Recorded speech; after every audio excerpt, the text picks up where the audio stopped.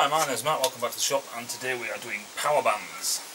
So there are two main things we're going to focus on. It's what are power bands and why are they important and what does it do, and yeah, so why, what, how, who and all the rest of it. So meet Dave. Dave's sat at his work desk and he has no legs. And this is the best analogy I can think of making it really simple to describe what a power band is and where the actual band comes from. So Dave works in an assembly plant where he takes a bolt and he takes a nut, he threads them together and then sticks them in the done box. So here there's a box, a tray and another little table where a machine drops a bolt in and a nut. He then picks them, puts them together and then puts them on the out tray. Quite simple stuff. So that's the out. So the way this works is every 10 seconds, once every 10 seconds, a bolt and a nut is dropped in to the in tray. They wind them together and puts them in the out tray. Now at this once every 10 seconds, there's a bolt put in, a nut, Dave puts it together and then Dave puts it back in this tray on the out tray. Now Dave can do this in about 2 seconds. So Dave does it, gets his bolt, puts it in a tray, and then he sits and he waits for 8 seconds and then the next bolt arrives and he carries on.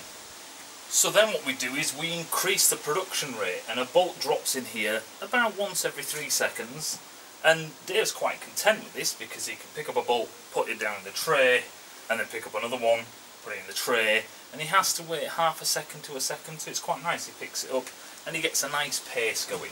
So the input, him doing it, and then the output is a nice pace. It's nicely going along, and every time a bolt appears he's putting one in the tray and everything flows really nicely. Now if we increase the production rate again and drop a bolt in every second, Dave starts to rush now and he's really rushing and he's taking one out of the tray, sticking on, and then eventually what happens is he ends up with a mound of bolts and pretty much one in the tray because he isn't fast enough. He's doing exactly the same thing but he cannot keep up. The supply is so much faster than what he can do.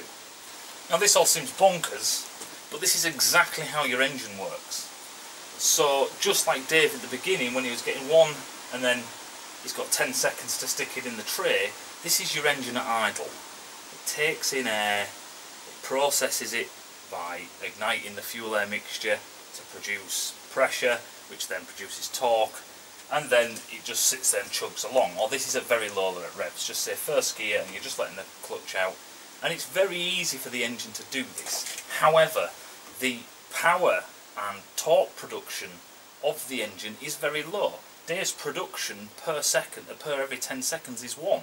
It's very low, very slow going, but Dave and the engine can quite easily do it.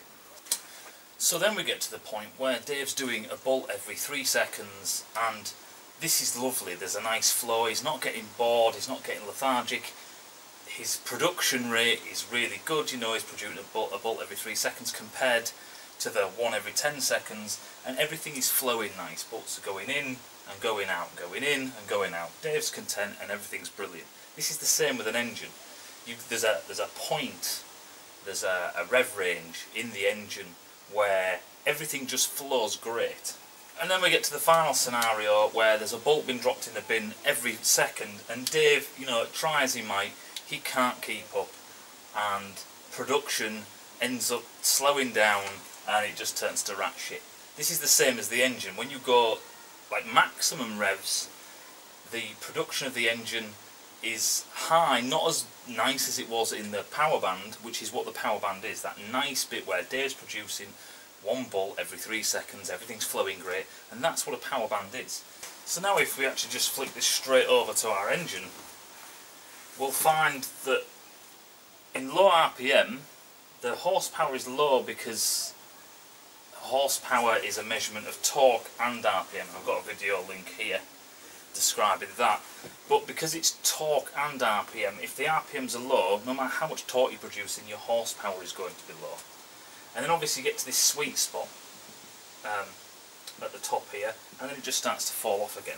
And it's this section here, this rising section here, which is what we call our power band, and it says, you know, you've got to try and keep your bike in the power band, or the bike staying in the power band, or the gearbox tries to keep the engine within the power band.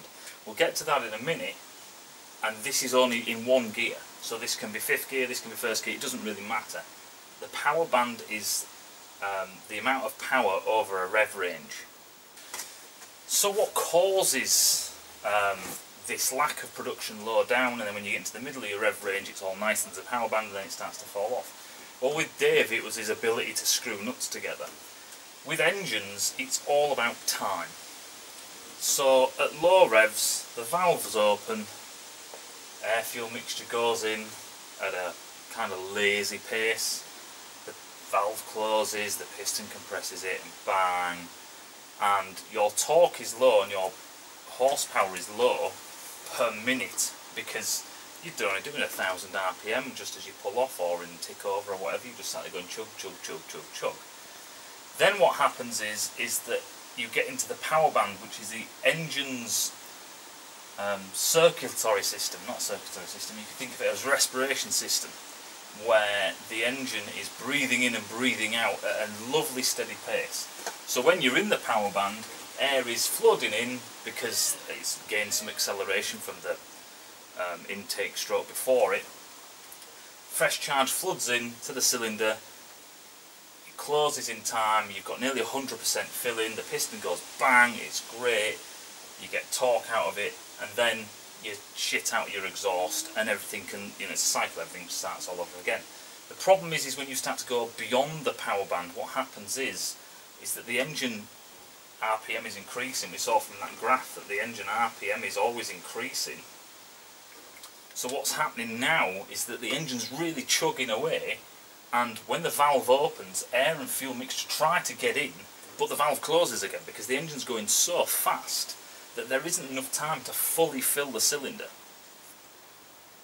And this obviously, if you've got like a, I don't know, 65% filling, then your torque is going to drop off, your horsepower is going to drop off, and that's why there is this fall off after the power band.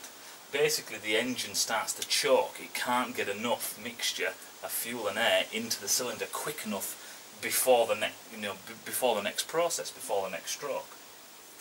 So to summarise, a power band is this section of a curve, this entire section here, where the engine is most efficient, it's at its best, intake velocities are at their maximum, and the engine just likes to sit there like that. Now, where is the power band with engines? It all depends how the engine is built, and it's one of the first things that they calculate and theorise about when they're actually building engines in the first place. So yeah, it's pretty simple stuff. That's what a power band is. It's not like I heard someone say a long time ago, my power band needs replacing, where do I buy one? Any road, hope you like these videos and all the rest of it. If you've got any questions or whatever, stick them down in the, and leave me a comment, go on Facebook if you've got any serious questions or questions relating to your specific machine and what have you, and I'll see you in a bit.